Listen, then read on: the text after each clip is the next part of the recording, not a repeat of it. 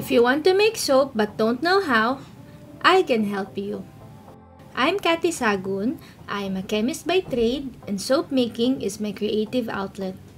I've been making soap since 1993. I decided to share my soap making tips and tricks in the hopes of helping others make their own soaps.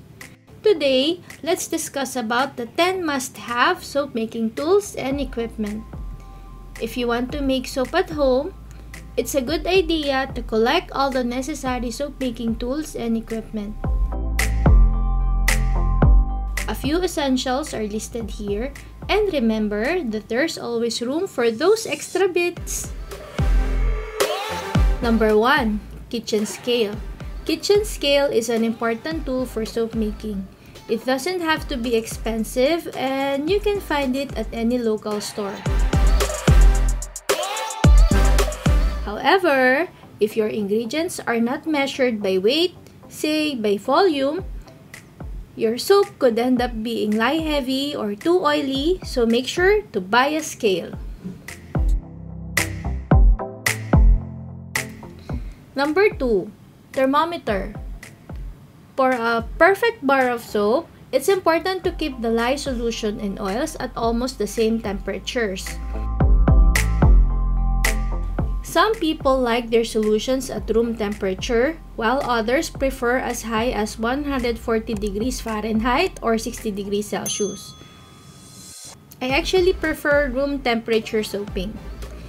To make sure that you have an accurate reading on your thermometer during soap making, I recommend using one that is infrared in order to get the readings as soon as possible.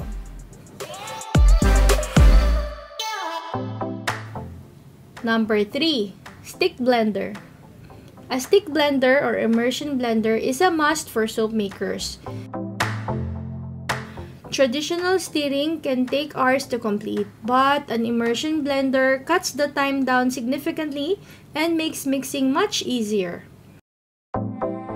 Inexpensive models from your local store are usually sufficient if you just want to give it a try before investing in one that may be more durable. Polypropylene plastic containers and mixing bowls. Mixing lye is a dangerous task if you don't do it properly.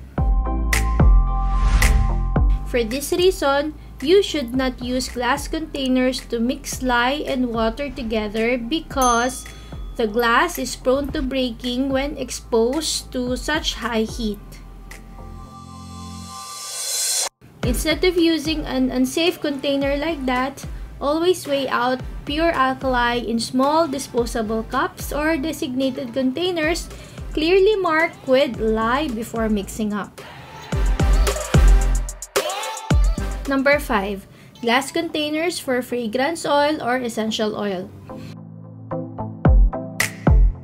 Glass containers are suitable for essential oils and fragrance oil. If you put it in a plastic container, the plastic will melt. Number 6. Heavy-duty plastic or silicone spoon and spatulas. If you're looking for the perfect spoon or spatula to stir your soap butter, then look no further. You can find all sorts of options in the kitchenware section of your local stores. Look for heavy-duty plastic, stainless or silicone spoons, and spatulas that are durable enough so they will last a long time.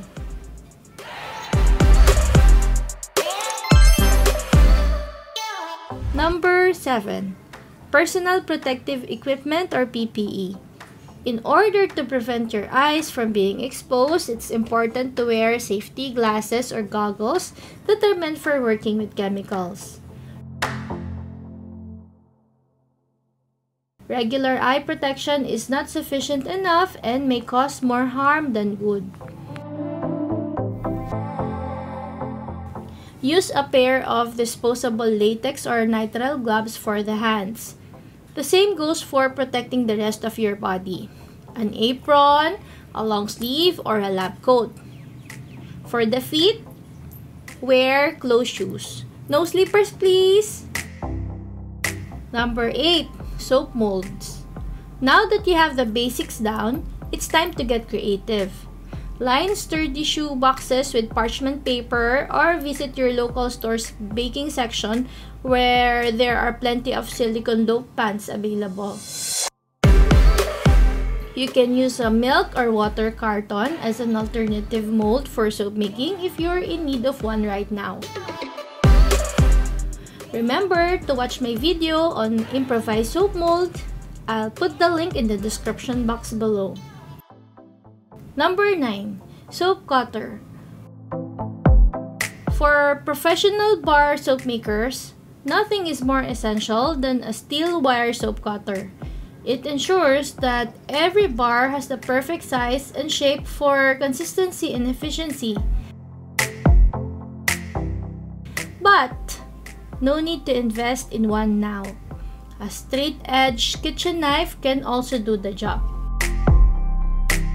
Number 10. Slow cooker or crock pot. Slow cooker is great for heating up your oils when making cold process soap. You can also use it in making hot process soap and in rebatching too.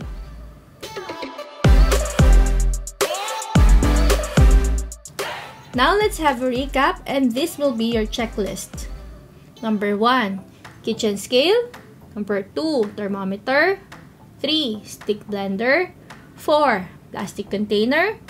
5. Glass container. 6. Spatula. 7. PPE. Number 8. Soap mold. 9. Soap cutter. And 10. Slow cooker. Remember that you don't need to purchase expensive soap making tools and equipment. Use what you have at home or just improvise. Instead, save your money to buy soap making supplies.